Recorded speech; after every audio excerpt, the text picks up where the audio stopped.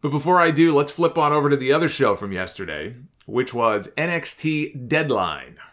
The Iron Survivor concept. We had our first 2 Iron Survivor challenge matches ever. And the Iron Survivor concept is a winner that I think is here to stay, and it should be. I think they've hit on something fun with this. It has elements of the old scramble matches, which I personally was never really a fan of. But they tweaked it. It's got elements of the Royal Rumble in there. It's got elements of the Iron Man match as well, but they're not as long and drawn out as those 60-minute matches. They keep it to 25 minutes. I think that's a good length. So, you know, you have the clock adding to a sense of urgency and energy that made it fun, especially in those last few minutes of both matches, right? They were very dramatic in those final minutes as people were scrambling to try to, you know, gain some last-minute falls.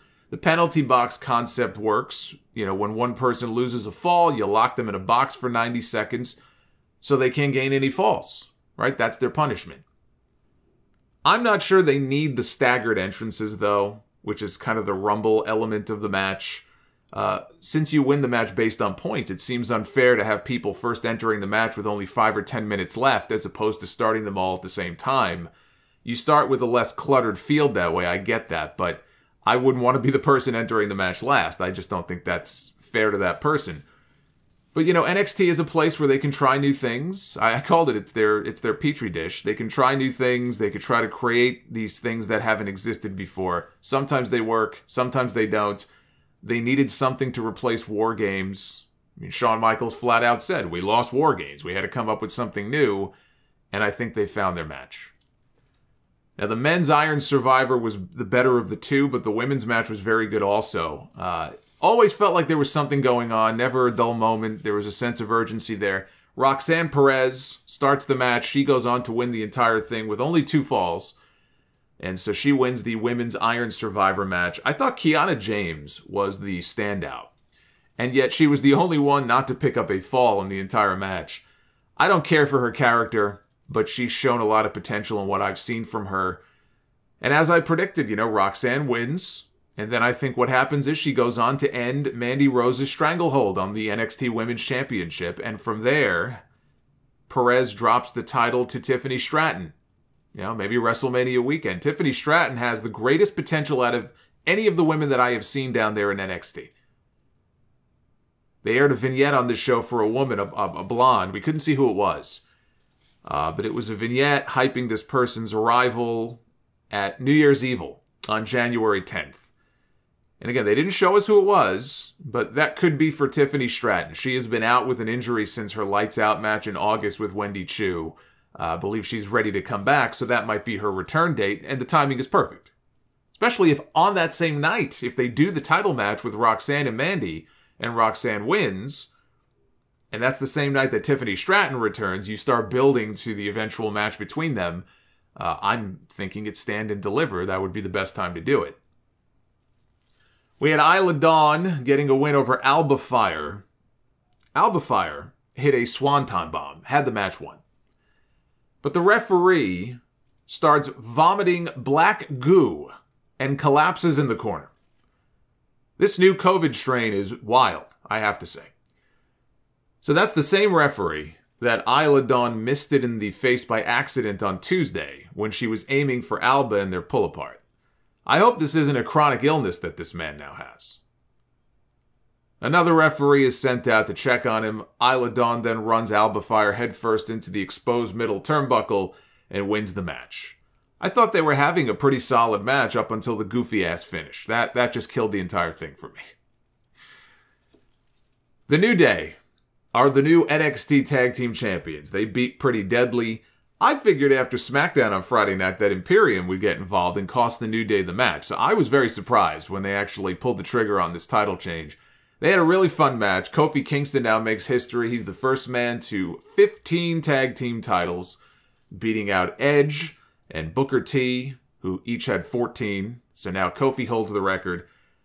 That may have had something to do with how over-the-top Booker T was on commentary about being disgusted that the New Day came to NXT and they got a tag team championship match, how they came out of nowhere.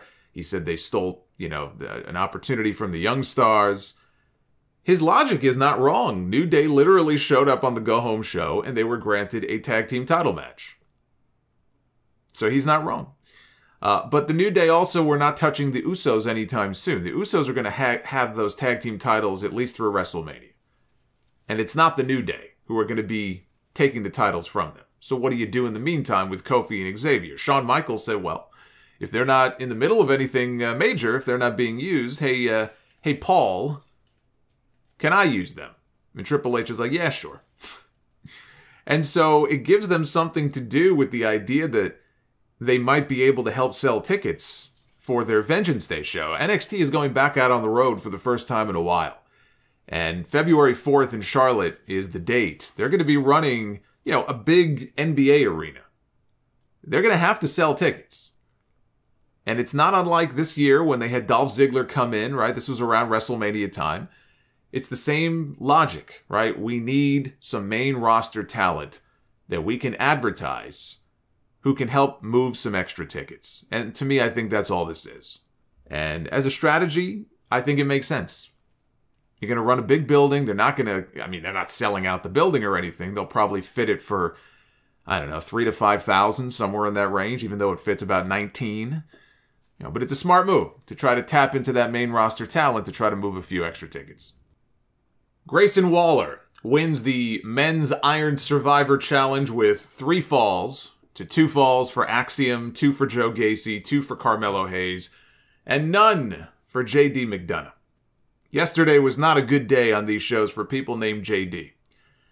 I like the finish with him stealing the pin from Carmelo Hayes and then running away for the final 20 seconds as everybody chased after him. All he had to do was run out the clock, right? It's smart strategy. That's what I would have done if I was in the same position. There's no countouts, so I would have run right out of the building. I would have had my luggage waiting for me. I would have had a car engine running.